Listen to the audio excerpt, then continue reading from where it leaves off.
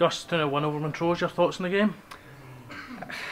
It's a cup tie, you know, you're at home, you're hoping that you can make that advantage count, and we've done that. It was a little bit sloppy at times, a little bit laboured, you know, but I think, you know, the most important aspect of it when you're in the cup is, you know, is to try and progress, and we've done that. We knew it wasn't going to be easy. You could see the way that Montrose had set up, you know, trying to frustrate us, but you know, we stuck to our task, and we got the goals at good times, you know, it maybe just settled us down a little bit, especially the second goal from Paul Woods. The second goal obviously came at a vital time because Montrose had probably started the better teams. Yeah, there was no doubt that, you know, they'd changed slightly, they'd been a little bit more attack minded, you know, it was a cup tie, they're behind, they're out of it as it stood, but you know, there's a little bit more space for us, you know, David Galt and Paul Woods to try and exploit in that situation, and they did that, you know, and especially, you know, Paul's goal, that he's been positive, he's driven right at the heart of Montrose defence, and then sort of shifts it to his right and, you know, finishes it well.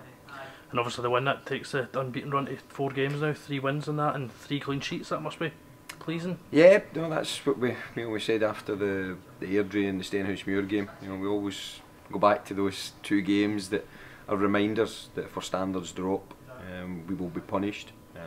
But to be fair, you know, they stuck to their task, and they defended well, and they've been doing that for the last few weeks there, and that gives us, you know, a platform to go and try and win games, and we've done that. Your thoughts now turn to league business again, Brecon at home on Saturday. Your thoughts going into that? Another tough game. We've played Brecon, it was the second game of the season up there, and took a point back down the road, but it was a very tight game, no goals, but it'll be a difficult game. You know, they've had a fantastic first half to the season, you know, and especially away from home. You know, they've continued to win games.